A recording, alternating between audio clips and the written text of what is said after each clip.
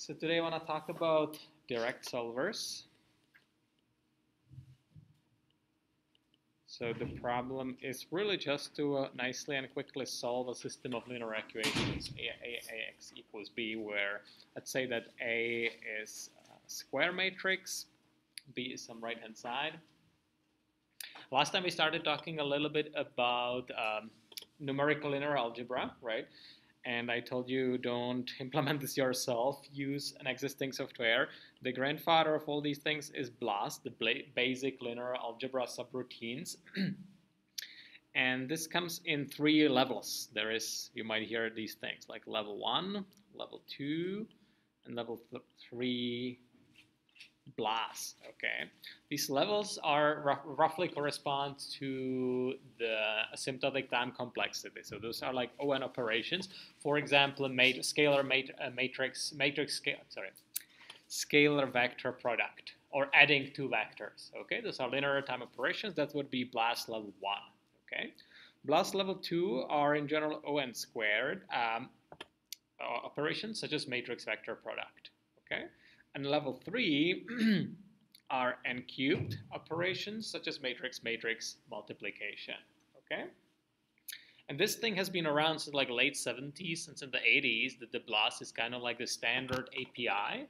And if you go to it as like naming conventions and everything, it also supports not just floats and doubles, but also complex numbers. And it's kind of the grandfather of all modern of the modern algebra subroutines. The API is standard, but there is many different implementations. Okay, there are free implementations out there. There are some vendor-specific implementations, like the Intel MKL implements the routines, optimized probably for their processors, right?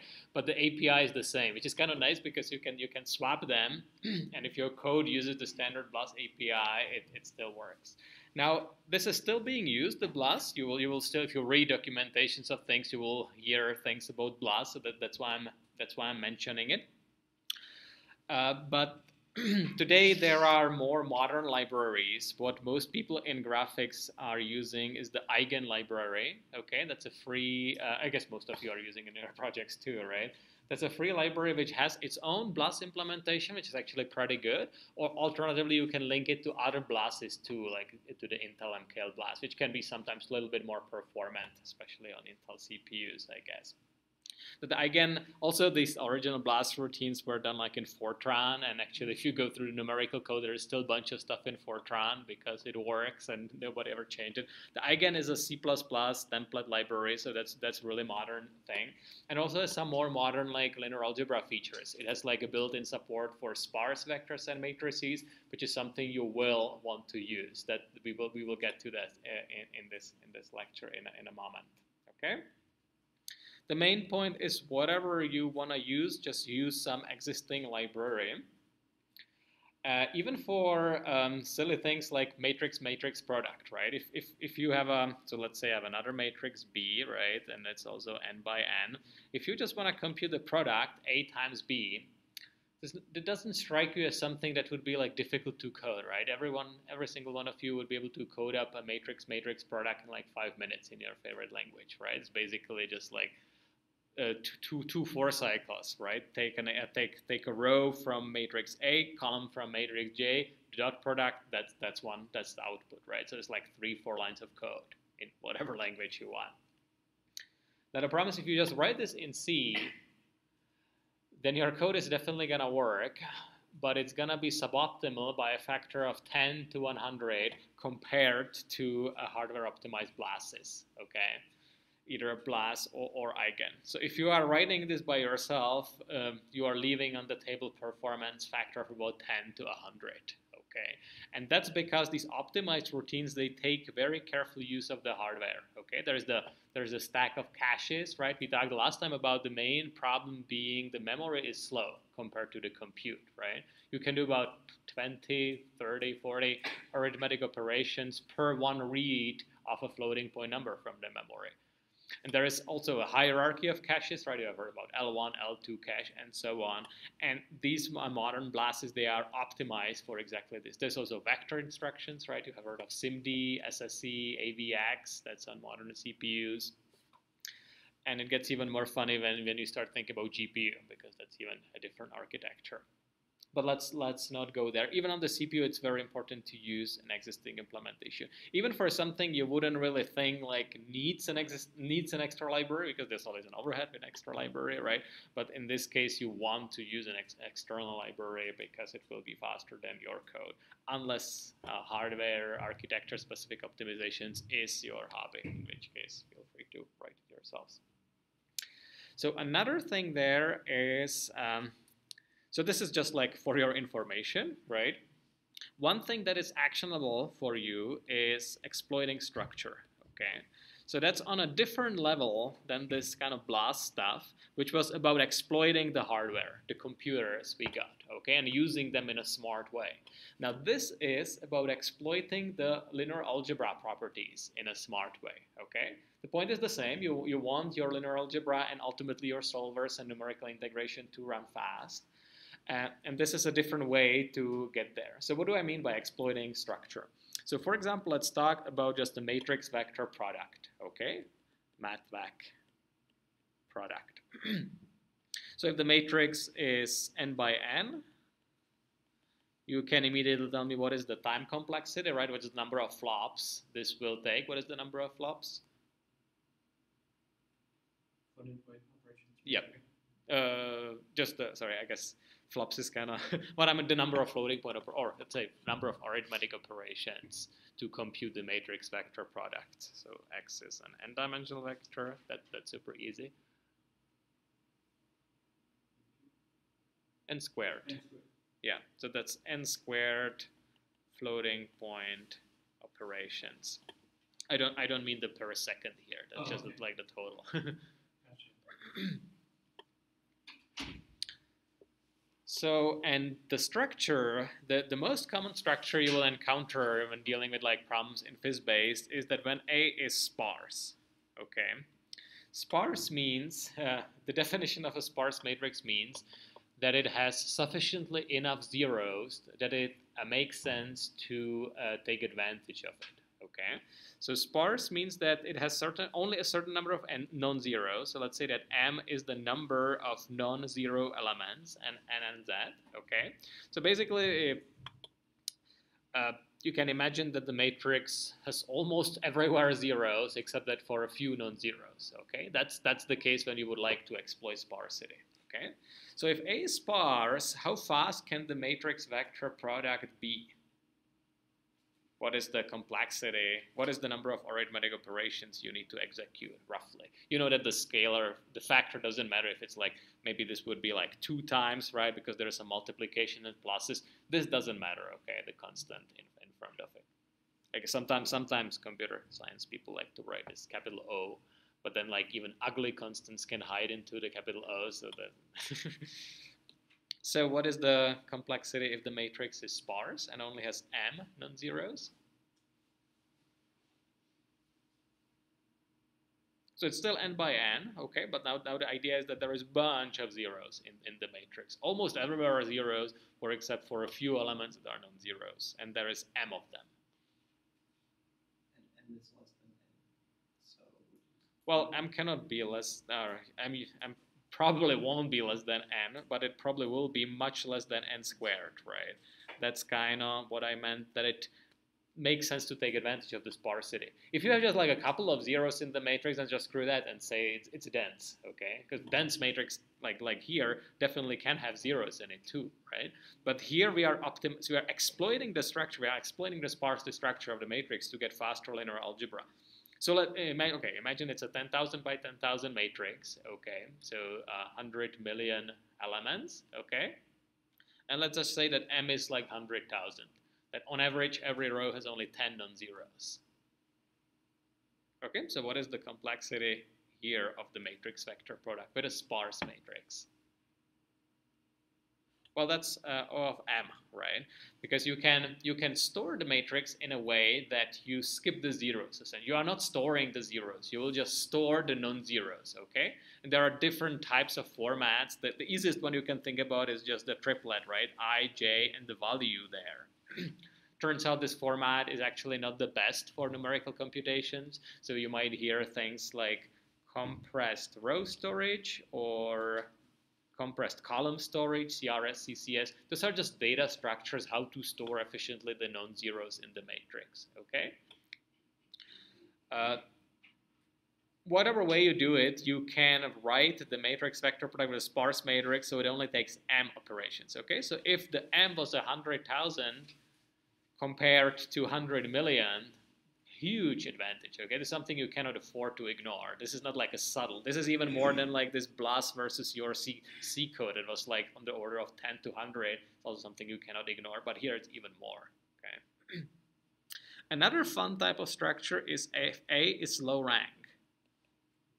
Okay, what do I mean by low rank? That means that I can factor A as UV transposed, where U is an n by D matrix, n by D matrix, and V is also an n by D matrix. Let's make it simple. N by D matrix, okay? Where this D is something very small, much smaller than n, okay? In the extreme case, it can be 1, okay? When the A is just an outer product of two column vectors U and V. Okay, so this means that the matrix A has rank D. Okay, is everybody on board with the linear algebra stuff? Rank of a matrix. It's the number of non-zero eigenvalues in the matrix. Okay, so here it's obviously the D, because like graphically this A is a square matrix, right? And the U and V are matrices that look like this. They are tall and skinny matrices. When I transpose the V, it looks like this.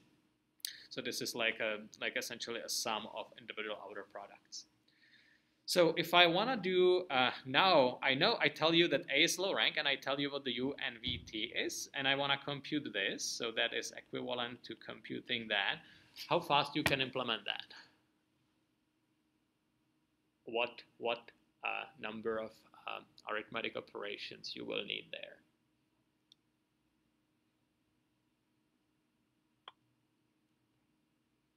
So clearly you could just say, well, I can just do it the same way as here, right? I can just multiply this out, or not even decompose it and just do this, right?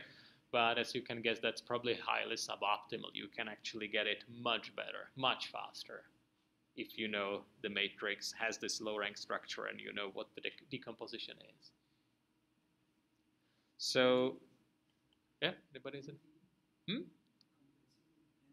Correct. And how do you do it to get ND algorithm?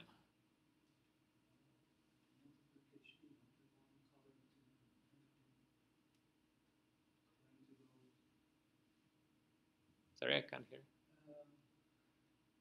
Multiplication of column to rows. We have n rows and t columns. Right. So algebraically, we can say this is using matrix associativity, okay? Because this is the same thing as doing it that way, right? Matrix multiplication is associative, okay? And now that's great, right? Because the VT is just an n by D matrix. So this is gonna be ND operations, and this second, and that gives me a vector, right? And the second multiplication is also just ND, okay? So this way I get the result in like 2 ND arithmetic operations. The 2 doesn't matter, so asymptotically it's just ND. If D is 1, that means that you have sped up the algorithm again insanely, okay? Imagine that N is 10,000 and D is 1, or D is 10, right? Still huge savings, okay? So this is why exploiting sparsity is a big deal, because whenever you can exploit the sparsity, or sorry, exploiting structure. And sparsity or low rank are examples of structure, okay? There is also trickier examples of structure. You can have a matrix which is like a combination. You can have sparse plus low rank.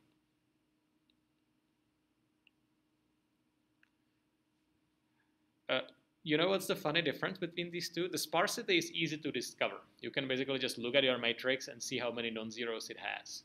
Discovering the low-rank structure basically cannot be done in a reasonable way. You need to know it ahead of time from like the construction of from where the matrix came from. Because you could do eigen decomposition, but eigen decomposition is n cubed. So by the time you are done with your eigen decomposition, you might have as well done it the stupid way, okay?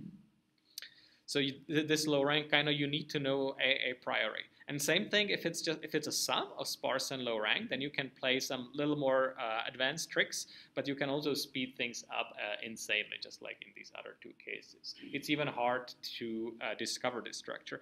Typically, what you will see is diagonal plus low rank. That's an interesting case, which actually sometimes comes up in practice. All right, so let's talk about direct solvers. So that's essentially an algebraic way for solving a system of equations ax equals b. Okay, we will assume that A is a nice square matrix. Let's not assume it's symmetric for now. Let's just be general. And the direct solvers, basically that's an algebraic approach, and the way algebra works, it kind of decomposes the hard problem into many small, easier subproblems, okay?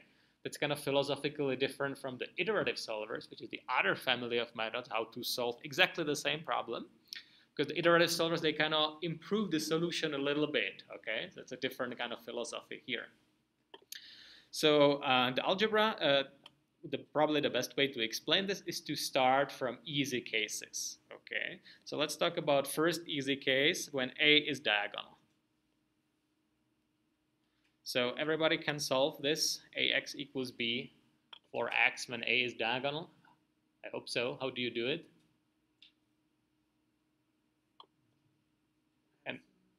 And what is the complexity? You just divide, so it's a diagonal, right? So it's just dividing by the diagonal elements, dividing each of the components of B by each of the diagonal elements. It's so simple, I don't even write it there unless you want me to. And the complexity, of course, will be linear, right? So this is trivial if A is diagonal. Slightly more complicated, but still very easy case is if A is upper or lower triangle. So what do I mean by triangle? If you look at the matrix, it's a square matrix, right? So here would be the diagonal. And if it's a lower triangle matrix, it means here I have zeros, and here there are some values over here, okay? If it's upper triangle, that means I have some stuff, some numbers over here, and zero over there, okay? Can everybody solve this system of linear equations with A is either upper or lower triangle? Kind of doesn't matter which it is. How do you do that? Do you know it? Okay, so let's try quickly write it out. So let's say it's a lower triangle. So my system looks like this: A11, X1, and the rest is zeros, and this equals B1. Then I have A21, X1 plus A22, X2 equals B2. Then I have A31, X1 plus A32, X2 plus A33, X3 equals B3. Okay, I could keep going like this. Okay, this is the lower triangle matrix, the A's, right? These are the elements of the matrix. So is it now clear how to solve it? So you first solve for x1, right? So this tells me that x1 equals b1 divided by a11. If the a11 is 0, no solution. Okay, we can report an error. Now I know what x1 is, so I can plug this thing in here and solve for x2 from here. Okay, so from here I will have x2 equals b2 minus a21 times x1, which is b1 divided by a11. Right, and the whole thing gets divided by A22. Okay, so this process is called forward substitution. And for the okay, so that's a forward / backward substitution.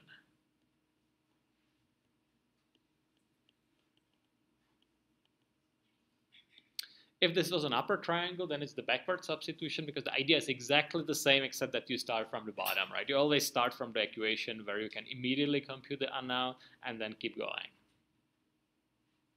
What is the complexity of this operation of either forward or backward substitution in terms of arithmetic operations?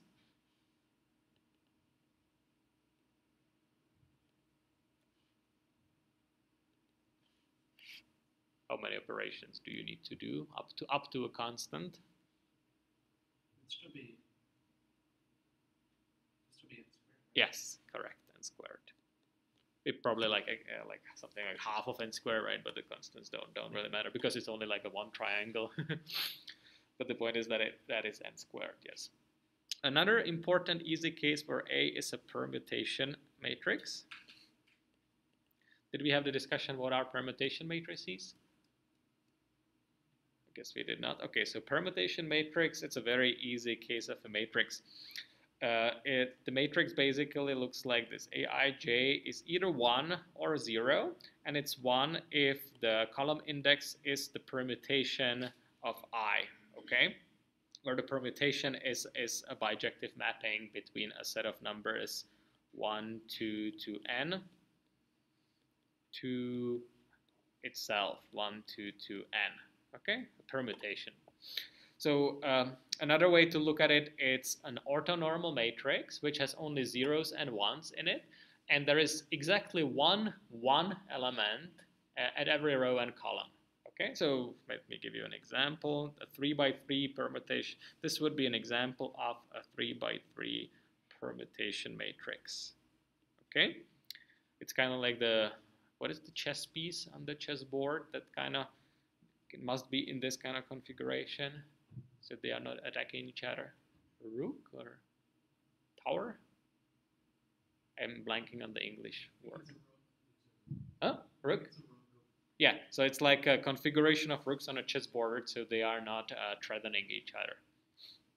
So this is an example of a permutation matrix as a special type of orthonormal matrices. Okay, it is orthonormal, which is kind of trivial because if you do dot product of any two columns, you get 0 if they are different, and you get 1 if it's the same column. Okay, so clearly, how do we solve ax equals b if you know that A is a permutation matrix?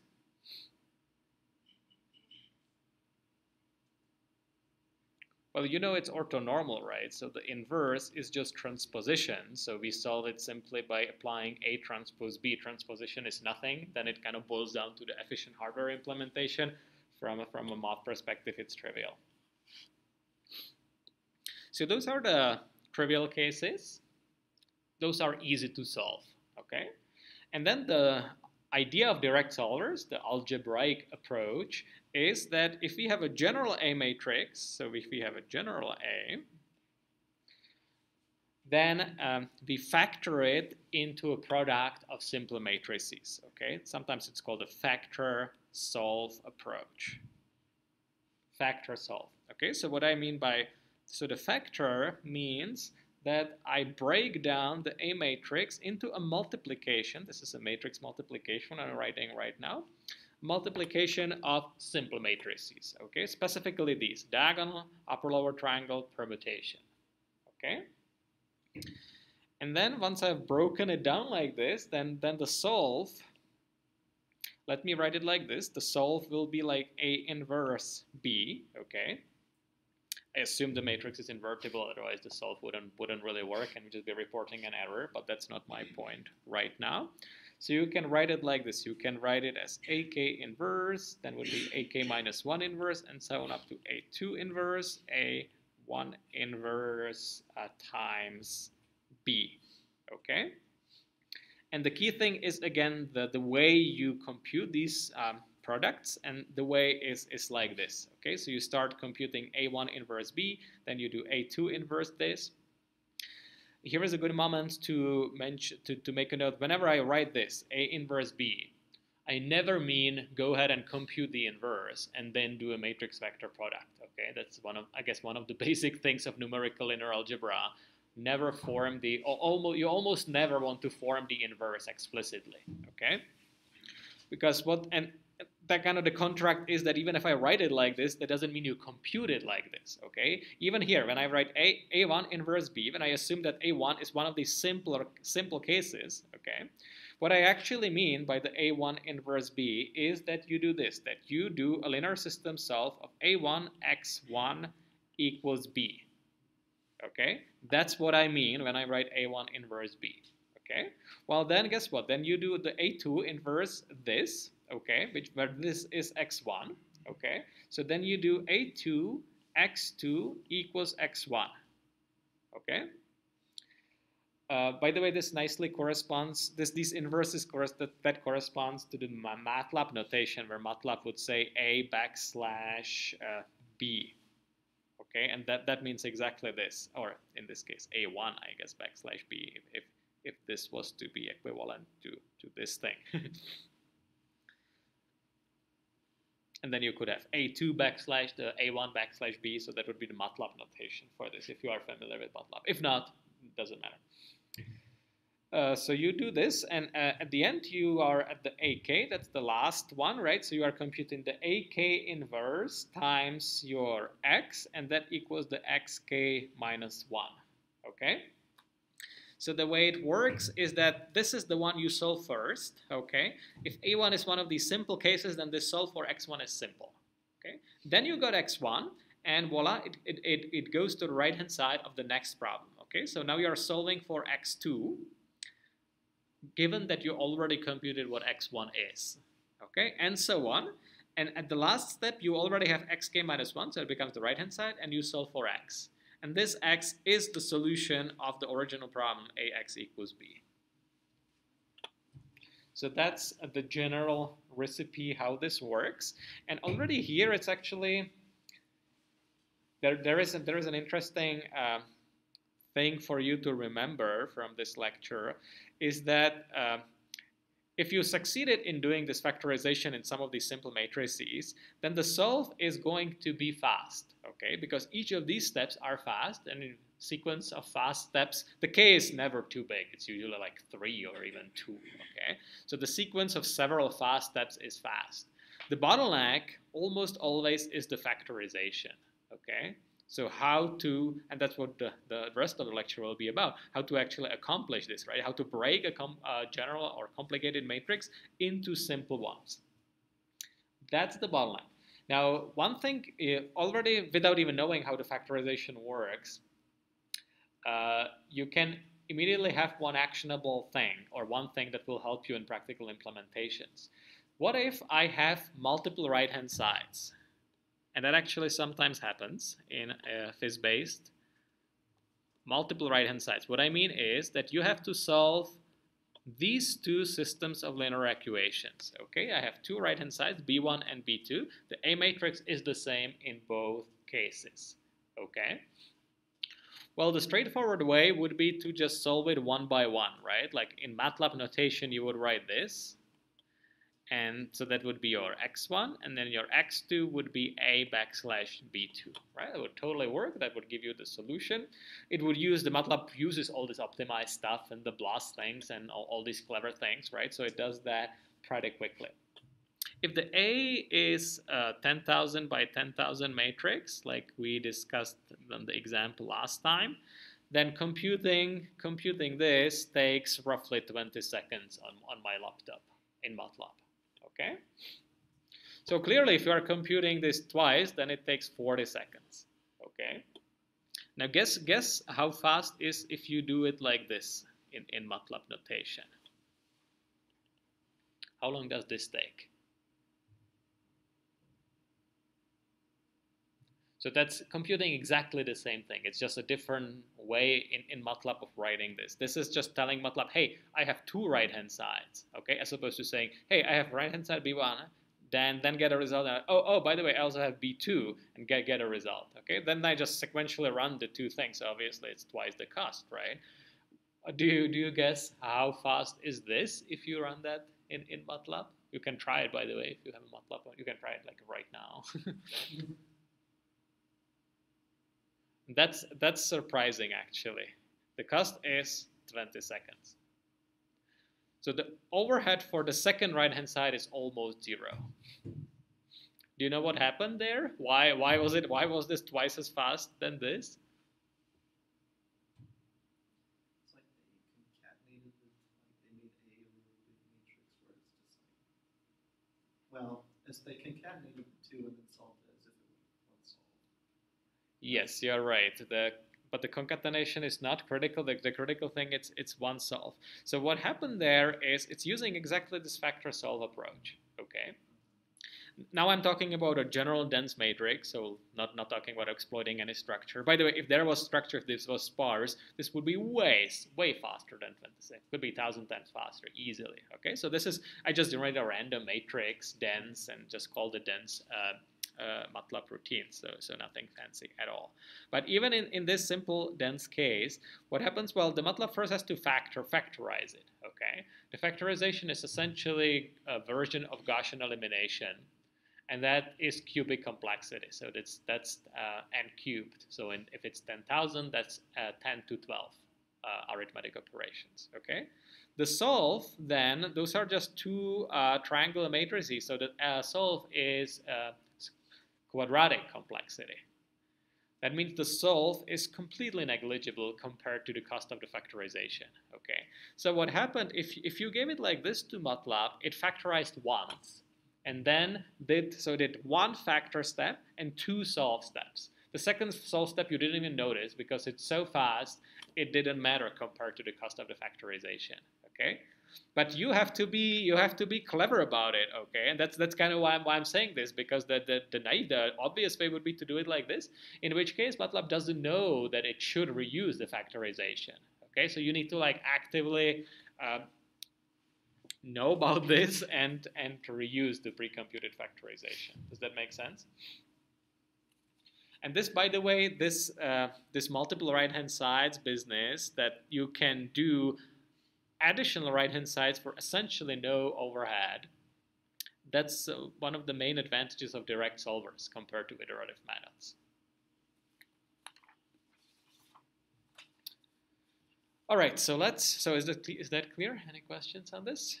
If that's okay, then we can move on to the factorization. Okay, that's the remaining, and that's the hard part there, and also the slow part, right? In most cases, this is how do we break down the matrix into a product of simpler matrices. Okay.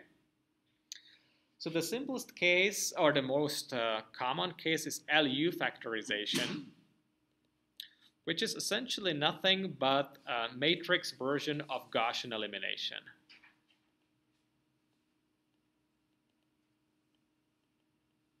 Okay. And there is an important trick there, which is called pivoting, which has to do with round of errors. Okay. All these things we are talking about, all these blasses and eigens and all that computes in floating point arithmetics, either floats or doubles on pretty much all the processors that are out there. Okay. And all of them make small rounding errors in each of the arithmetic computations. Okay, in floats it's on the order of roughly 10 to minus 8. In doubles it's roughly on the order of 10 to minus 16. Okay, so they're tiny errors. It's kind of like a calculator, right? You cannot really represent an arbitrary real number. You need to cut it off somewhere. And the standard, which is in the hardware in most processors, is the IEEE float and double standard, which you can read in excruciating detail how exactly it works. The main idea is that it kind of has some number which is less than 1, and then it represents this exponent. Okay, so you can easily do something in like 0.581 times 10 to 23. So it represents this exponent 23, so you can go to really large numbers or really tiny numbers really easily. But here in this, I think it's called mantissa, you only have a limited precision. This is, by the way, not 10. This is actually binary. And there are some special cases for NANDs and so on. And that's how it gets hairy. But the main idea, it represents in a certain number of bits the exponent and the mantissa. Okay? But this is not important. What's important is that there is rounding error. Every time you do a simple arithmetic operation, you are making a tiny error. Okay?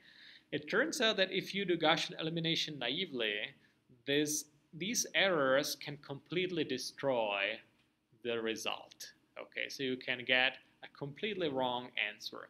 Let me give you an example of this.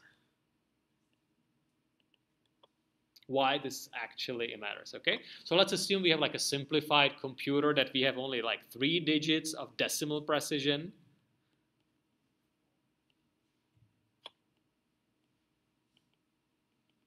Okay, Okay, just to simplify the arguments a little bit, could easily change it for like float or doubles.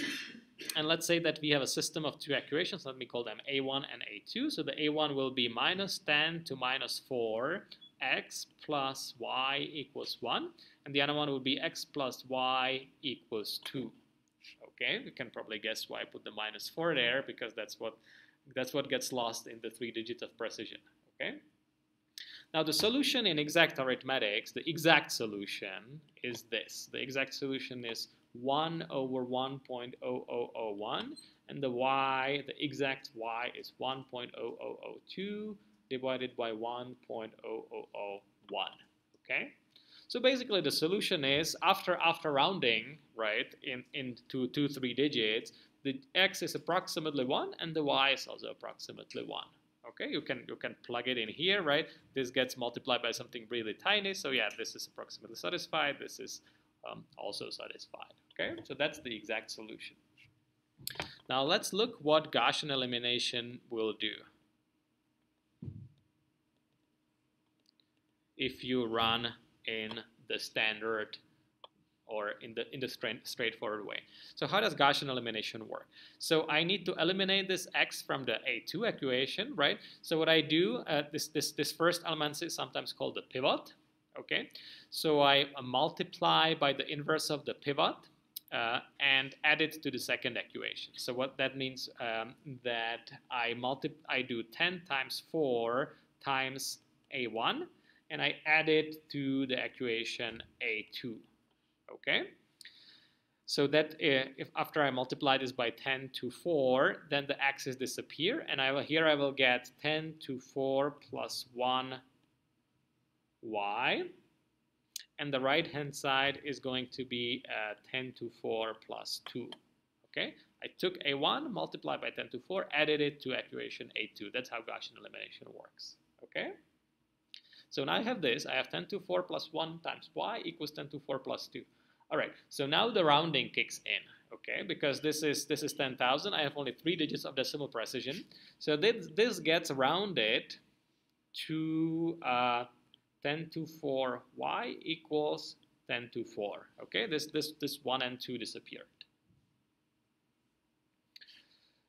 So from this, and this is by the way fine, right? The exponent is still representable. That's okay. So from this, I of course compute that y is 1. Okay, so far so good. Okay, we made some tiny rounding error here, and we got a slightly wrong answer, but it's still kind of okay, right? The y is 1. It's approximately equal to the correct y. It's kind of as good as we can expect, given that we have only 3 digits of precision. Okay, but here is when the problem happens. So now I take this y, now Gaussian elimination continues, right? What do I do next? I have this y computed from the second equation, and I plug it into A1. Okay, so what happens, let me write it out. So I take A1, so I take minus 10 to minus 4 times x plus y. Y is 1, that's what I just computed, equals 1. Okay, so that's A1, with this one substituted in there. Well, from this, I have to conclude that x is 0. Okay, because 1 minus 1 is 0, I multiply by 10 to 4, still 0. Okay, and that's a disaster, because this is not even remotely close to the right solution. The right solution is roughly 1, okay? If you plug it in there, you see that the equation A2 is not satisfied even approximately, right? You do 1 plus 0 is not 2, okay? So you got completely wrong answer. So let's analyze this. Like, why did it fail so bad? Why did we get such a terrible x? Especially as we don't have that bad y, okay? So here is what happened. The y has a little bit of rounding error in it, okay? The y should have been this, but instead we got 1 because of rounding, okay? Fine, so far so good. The problem happened here, okay? This 1 should not have been 1, that should have been 1 plus something tiny, okay? That means that this thing, so when we were computing this, when we had this minus 10 to minus 4x equals 0. That means this 0 shouldn't have really been 0. It had actually some tiny decimal digits somewhere far below. When we kind of killed it was by multiplying this by 10 to 4, okay? Because the 10 to 4 amplified this tiny numerical error by a lot, and that's why we ended up getting entirely wrong x. Fortunately, the solution to this is easy. The solution is pivoting, or to be more accurate, partial pivoting, because there is other type of pivoting, but let's just talk about the basic solution. So it's actually very simple. All you need to do is to actually flip the equation. So I'll call them B1, and it will be the one what used to be A2. So I'll just do this one first, and then I'll put B2, and that will be the second one, minus 10 to minus 4. Still exactly the same equations, exactly the same numbers, just in a different order. And it turns out if I do the computations in a different order, then actually everything is fine. Let's do that quickly, okay? So how Gaussian elimination would proceed? Well, it looks like that I would multiply B1, so I would take 10 to minus 4 times B1 and add it to B2, right? So if I do that, then the x disappears. That's kind of why I'm doing it. That's the elimination, right?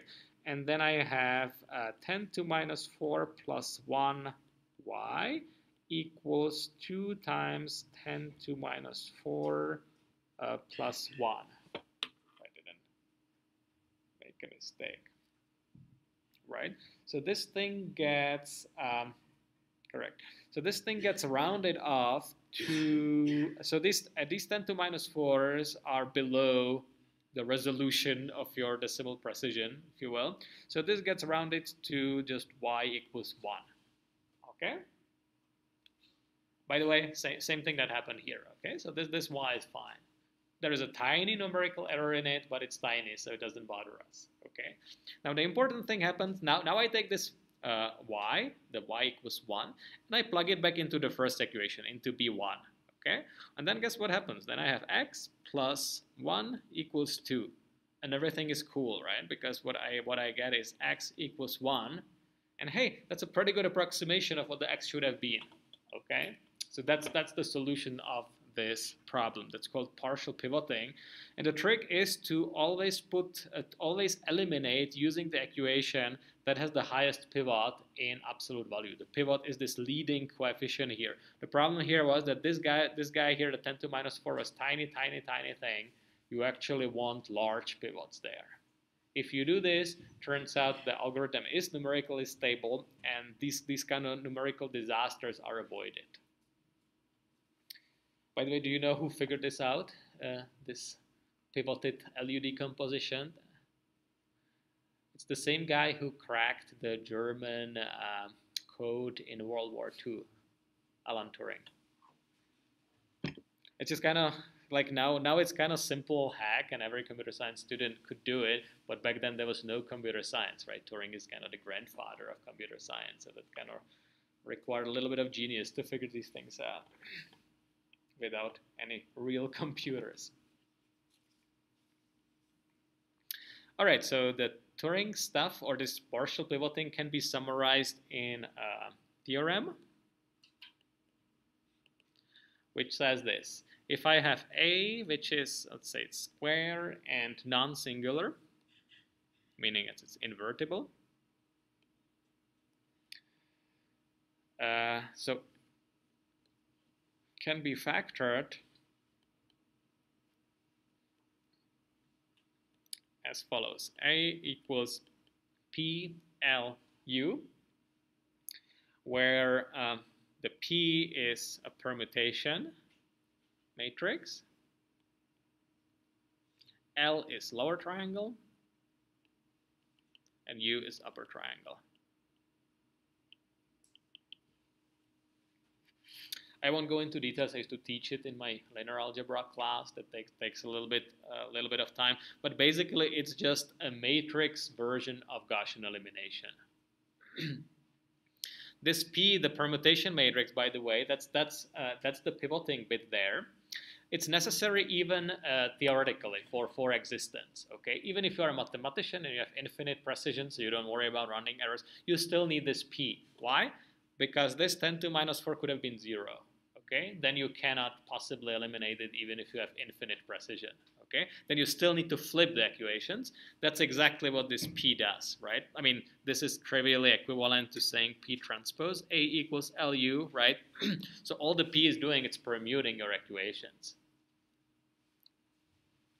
Now, when you are doing it on a computer, the P becomes critical not just for existence, but also for numerical stability, so you avoid these kind of numerical disasters, okay?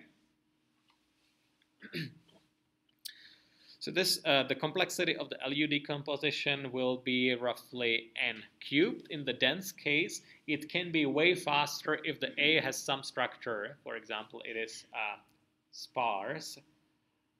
I'll talk about that in a second.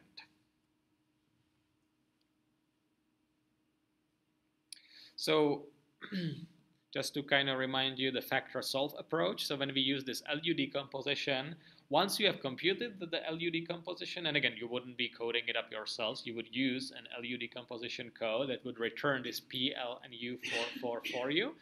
Then if you have that, then the solve you are doing is PLU X equals B, and we do it exactly the same way. Let me kind of repeat it in this specific example. So you first solve for let's say some Z1 such that PZ1 equals B. Once you have the Z1, then you solve for LZ2 equals Z1. And finally, you solve for UX equals Z2. Okay, so you do the sequence. The Z1 you solve for trivially, right? The Z1 is just the P transpose B. Here you do forward substitution, here do backward substitution, and you get the X. Okay, once you have gotten the X, it's kind of easy to figure out that PZ1 is actually, here I have the Z1, by the way, is LZ2, right? So this is PLZ2, where Z2, by the way, is UX. Okay, so this is PLUX. PLU is AX. Okay, so if this PZ1 equals B, then you have a solution. Then this X you compute in the last step is the solution you were looking for in the beginning. Okay, a specific example of the factor solve approach.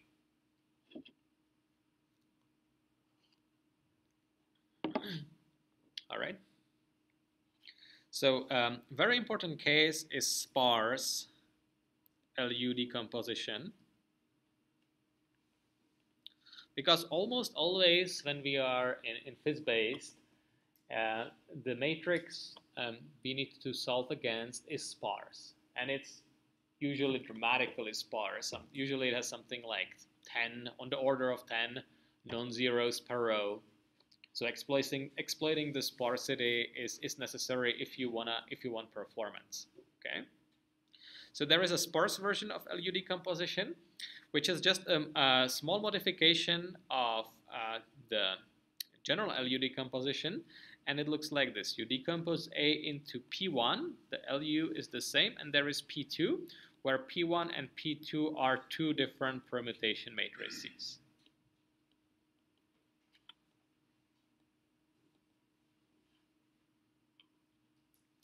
So kind of one way you can look at this is by doing this, right? You can write this as P1 transposed A, P2 transpose equals LU.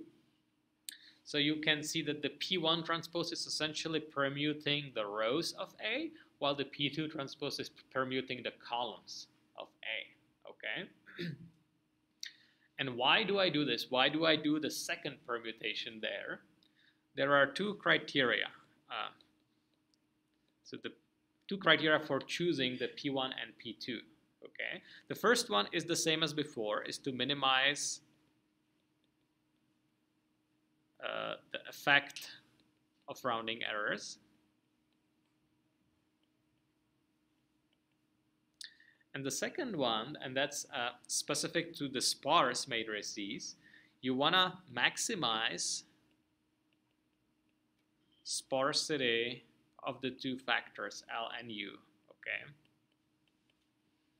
Because if your matrix A is sparse, you get a sparse LU back, but the sparsity can be significantly worse than the sparsity of A, okay?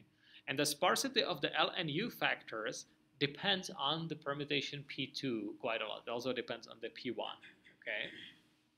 So you need to choose these permutations carefully so you don't have too many non-zeros in your factors L and U. Okay?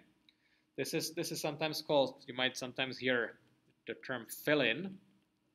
Fill-in means non-zeros in A that became, zeros in A that became non-zeros in the factors L and U. Okay?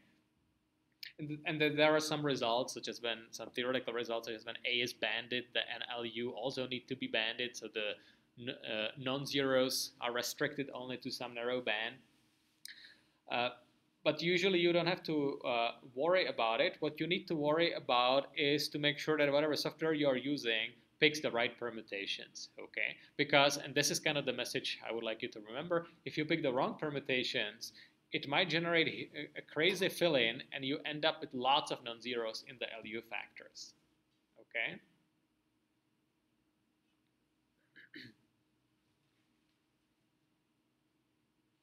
And sometimes the software does a good job in depicting these permutations. Is a bit of a black magic, okay? Finding the optimal permutations is an NP-complete problem, so there are existing heuristics out there.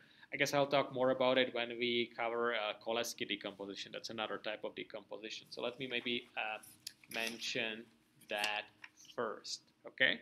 So the LU decomposition is general. It works for also non-symmetric matrices, okay? Which sometimes you have to deal with.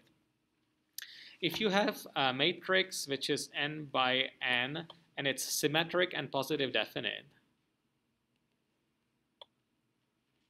that's what we talked about the last time. The positive definiteness is important in Newton's method. If you actually don't have a positive definite Hessian that you want to modify it somehow, so you do have a positive definite Hessian. So this, for Fis-based, this is a very important case, okay? So in this case, what you do is a Cholesky decomposition, which is sometimes also known as LLT, because as you can probably guess, you write the A as LL transposed, where L is a lower triangle. So obviously, if you can write it as LLT, it's going to be symmetric, right? Because if I transpose LLT, I just get LLT back, so it's clearly symmetric. It's also clearly a positive semi-definite, right? Because if I give you xtax, that is xtltx, which is nothing but x, should I write it? Like this, ltx transposed ltx, which is the square norm of ltx, which must be greater or equal than 0, okay? If on the diagonal of the lower triangle are positive values, then you actually have a positive definite factorization, okay? And that's the default case of the Cholesky. The statement is, I guess the theorem is that if you have a symmetric and positive definite matrix, that then there always exists a unique Cholesky factorization LLT, okay, where L is a lower triangular matrix. If you have only positive semi-definite matrix, then the theorem still holds, but you don't get a unique factorization.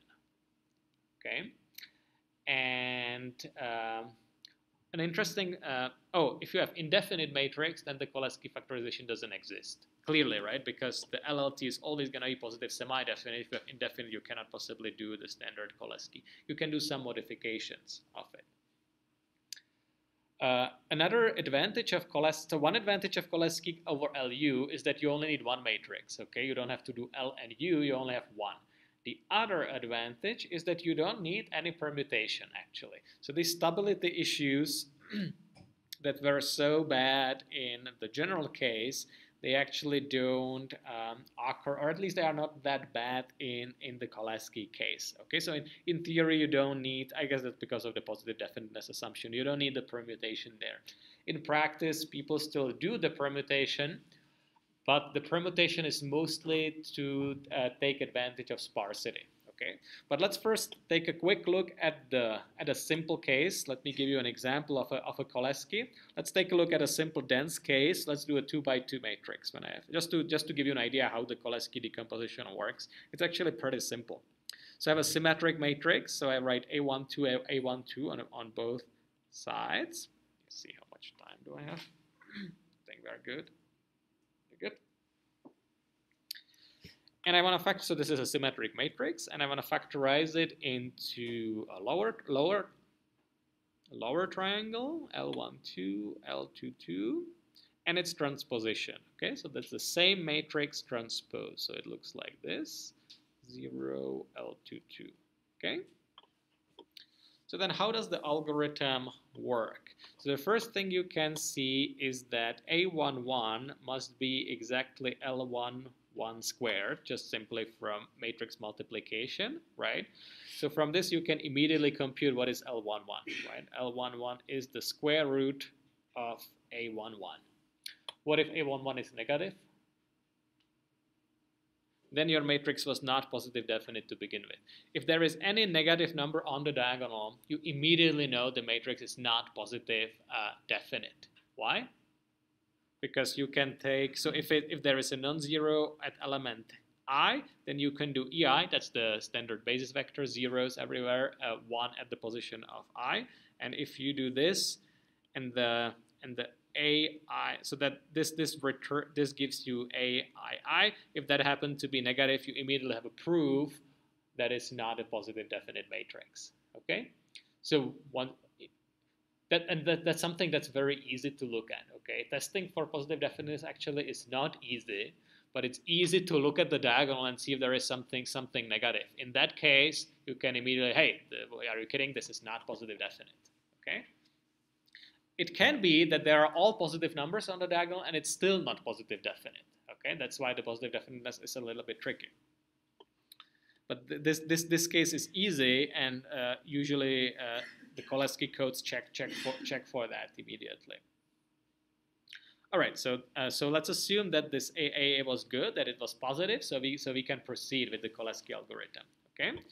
So then the next thing let's figure out what is A12. Okay, so what is this one? So that's just this, right? So that's just L11 times L12 equals A12. Okay, I already know what L11 is, right? I just computed that, so I can compute L12 simply as A12 divided by L11. Okay. And once I'm there, I can do this. I can say that L12 squared plus L22 squared equals A22. Okay? So I already have L12. That's what it was. So from this, I can compute that L22 is going to be the square root of A22 minus L12 squared. Okay? Where L12, that's what I computed just before. Okay. Again, if this happened to be a negative number, it's not a positive definite matrix, okay?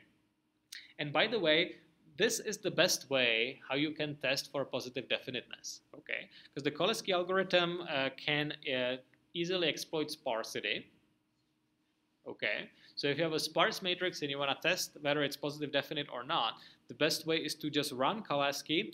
If it succeeds, you know it was positive definite. If it fails, if at some point it would have to take a square root of a negative number, then it throws an error, and you know immediately it's not positive definite.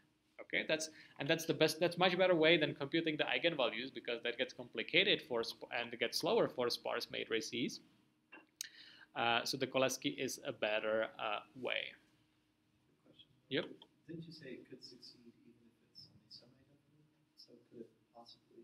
Yes, but it would tell you. You're right. If it's semi-definite, then this would be you would get a 0 there. Okay. So it would still tell you that. Okay. Or actually, you would probably see this, because on the diagonal of your L you would get some zeros. Okay. And probably it's a similar case. If you get something close to 0, then there's something funny going on, and you probably want to do some regularization. Yeah, that's a good question. So if you are running this on sparse matrices, then what you want to do is the permutation again. So then what you are actually doing is this PLLT P transpose. So here the permutation matrix is the same because the matrix was symmetric. Again, it's kind of again, it corresponds to permuting the rows and columns of the A matrix. And basically, because this is a symmetric matrix, if you imagine the matrix was generated from some mesh, okay, that you have some vertices going from 1 to n, and then in the matrix you record 0 or 1 whether the two vertices are connected by an edge, like a mass spring system, okay? Then this pTAP, all it does, it basically just renumbers your vertices, okay? Because it kind of doesn't matter which vertex is number 117 and which vertex is number 531, right? Because you can number them whatever, and this corresponds exactly to permuting the rows and columns, okay? So this changes nothing in the result, or more accurately, the result also just gets permuted. But the way why this is very important is because, again, because of the fill-in, okay? If your A is sparse and you want to be performant, the only reason when you would not want to be performant if the matrix is small, okay? If it's like 10 by 10 or 100 by 100, then you might just say screw it and use dense matrix algebra, okay? Because if you are cubing it, if your complexity is cubed in the dense algebra and the base is like 10, then you don't care. 10 to cube is fine, okay? If your matrix is 10,000 by 10,000, then you cannot afford the dense algebra, and the sparse is actually the only way to go. That's the only way to make it run at all in that case, okay? And in that case, it becomes really important to pick the right permutation so this L doesn't have too much of a fill-in. The L will always get less sparse than A, okay? In our experience, it's like the typical matrices that come up in phys-based, it's typically on the order of 10, okay? So the L has typically 10 times more non-zeros than A. And it can get significantly worse, okay? If the permutation is not chosen well, then the L can have a terrible fill-in. Okay, in the worst case, it could even make the entire L dense, in which case you will probably not find out because your algorithm will like run out of memory, like will try to allocate some virtual memory and possibly crash your computer. That's one way of saying that you did not find a good permutation P, okay? And there are multiple heuristics for finding a good P. You might see if you look into the documentation of the code, there's things like AMD, approximate minimal degree, or nested dissection.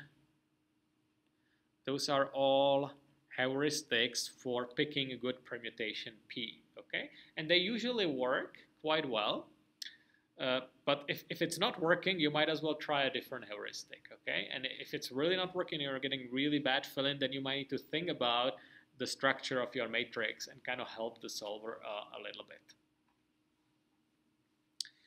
So, as I was saying, you will always be using an existing solver unless you want to do your PhD in exactly this. There are entire groups who focus their research on exactly this. That's also why you want to be using their solvers, because they are really good.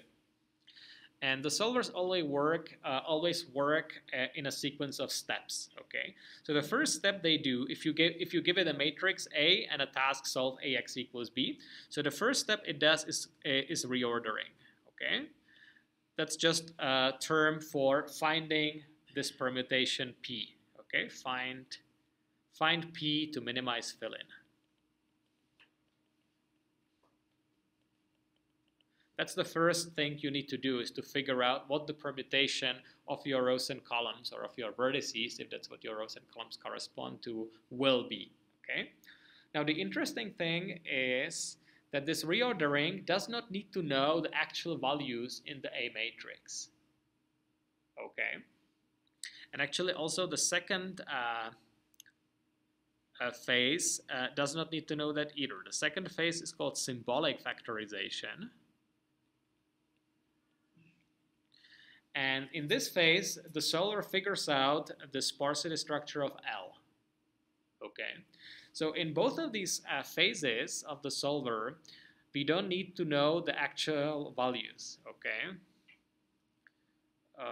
This only works with the sparsity structure.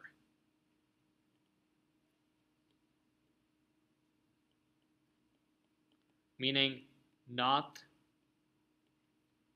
actual values. Okay. Then comes step number 3, and that's the numeric factorization. And that's when the actual values in A come in, okay? And that's when the solver does exactly this, actually, computes these L's if it's a Cholesky solver, okay? The LU, by the way, follows exactly the same pattern, okay? And finally, 4 is the solve thing. So that's the last step. That's this factor solve thing. So that's the solve. That's typically the sequence of backward-forward substitutions, probably some permutations. Okay. So this is important to know because if you have a different A matrix, but it has the same sparsity pattern, okay, it means that the non-zeros are, the potential non-zeros are on the same locations, okay? So the sparsity structure means that I tell you what ij, or let me write it like this, which of the elements can potentially be non-zero, okay? But that doesn't mean they have to be non-zero, okay? You are always free to put there 0. 0 is a perfectly valid value, okay? Whenever you are working with sparse matrices, you're only telling where must be zeros, okay? Zeros can also be elsewhere, but that doesn't matter. You only tell where you guarantee there will be zeros, okay? There is even a understood or well-established contract in these solvers where you don't take advantage of like a fortuitous cancellation. Like for example, if I'm doing computations like this, if I have number, I don't know, 5.178, I just made it up, and I subtract it and it happens to be exactly the same thing, 1 minus 1,578, that actually is 0, so actually that happens to be 0. These solvers don't take advantage of it, that it actually happened to be 0, okay? The sparsity structure only means when you know ahead of time there must be 0, okay? And that's what I mean by the sparsity structure. So these first two phases of the solver, they don't need to know the actual values in the A matrix, okay? So if you are in a situation when you know the sparsity structure of the A matrix, which you usually know, if you are doing a physics-based simulation and your matrix is given by a mass spring system, then the sparsity structure is determined by what nodes or what vertices are connected by springs. That determines the sparsity structure, okay? And this usually does not change. Your system may move, your mass spring system cloth or whatever you're simulating, that can be going like crazy, but the sparsity structure will not be changing unless you are doing something like cutting, like in surgery simulation, if you are removing or adding edges. Now the numeric factorization, and by the way, the symbolic factorization and the reordering is usually fast. The symbolic factorization can be slow, so if you can pre-compute it, it's usually an advantage, okay? If you are in exactly the situation when you have the same sparsity structure, but a different specific values will be coming in, you can pre-compute these first two guys, the reordering and the symbolic factorization, and then just redo the numeric factorization. If you are so lucky, which sometimes you actually are, that's the whole idea of projective dynamics and these faster physics solvers. If you are so lucky that even the matrix A itself will not be changing at all, even the values will stay the same. Kind of like I was saying in this example here, okay? When I have exactly the same matrix, so the same sparsity pattern, of course, but also the same exact values, then you can pre-compute even the numeric factorization, okay? So then your pre-computation goes all the way up to here. Then you're pre-computing everything except for the final solve step, okay? And the final solve step is usually fast, and you can also quickly repeat it for different right-hand sides if you have all this stuff pre-computed. By the way, when you run a modern solver, Eigen has solvers in it. One solver that's particularly good is a pba11 solver. It's not free, but it's free for academic purposes. That's what we had good experience with. It does exactly these steps, and it can even tell you in the debugging regime. It can tell you how long each of the steps took. It will tell you what is the fill-in in your matrices. So that's useful for debugging, because if it's taking longer than you would want, then you can start looking into these steps and seeing what went wrong, or if there is some opportunity to pre-compute something, like pre-compute a symbolic factorization. And one last thing I would like to mention, how does it connect to what we talked about the last time, the definiteness fixes and Newton's method, okay? What we talked about the last time is that you, if your Hessian,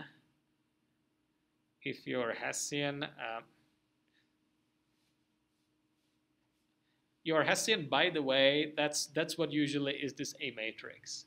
Okay, maybe plus some mass matrix, but that doesn't really change almost anything. So if your Hessian is indefinite, then you need to do definiteness fix, which means that you replace it with a matrix which is C times identity, where C is some scalar greater than 0. Okay, that's what we talked about last time. And you need to figure out how large the C should be so that this thing is positive definite. And then consequently Newton will give you correct descent direction as opposed to an ascent direction, which could happen if the Hessian was indefinite and you didn't do this definiteness fix. So the way you can do this with an existing solver is by running the Cholesky, because you know that the Hessian is symmetric, right? So in this case, you immediately use Cholesky because it's better than LU decomposition. And if it is not positive definite, then the Cholesky routines will be happy to tell you, okay? They will tell you an error. In which case, you go back and you say, oh, my C was too low, I need to increase the C. Typically multiply by 10 or something like this. You can have you can try to do some smarter heuristic, which would then go to something like trust region methods, but it's a little bit more complicated. This is what we implemented before. It's not the most clever strategy, but it works. And you eventually get to high enough C so that Cholesky succeeds. You get the decomposition, you compute, you solve the system of linear equations, you get a descent direction, and you can happily proceed. And this works quite well. There is also a different way you can go about this definiteness fix. There are modified Cholesky routines. I'm actually not sure if they're implemented in Eigen. I tried looking, but I didn't find anything, so they might not be. That's a little bit advanced. That basically means that this algorithm itself will modify the Cholesky factors. So in case you are giving it an indefinite matrix, it will not give you a Cholesky decomposition because it wouldn't exist. It will give you a perturbed, modified Cholesky decomposition, which tries to approximate this indefinite matrix as close as possible. Okay? I do not know if this is implemented in some existing software. I know the algorithms exist, they have been published. If there are fast implementations, that's yet to be discovered. So far, we were implementing it this way, just by increasing the C, and that worked fine. There are, by the way, also different ways to do the definiteness fixes, like more advanced definiteness fixes. Projective dynamics is one of them. So in that case, you don't have to worry too much about this, about this basic like Tikhonov definiteness fix, even though it's still good to know about it, because that's kind of like that's like a sledgehammer for definiteness fix. It's just adding the C times identity. And there are some more refined tricks which we'll talk about when we talk about finite element methods and projective dynamics. That will be the last part we will cover. The next time I will talk about iterative solvers. That's the different way, a different school of thought for solving exactly the same problem, which has different properties. And sometimes you want to use direct solvers, sometimes you want to use iterative solvers, and sometimes you want to use some combination of both. So it's definitely good to know about both of these approaches. All right, so that's about it. Any questions? So that was iterative solvers. This survived, so that's good. Thanks.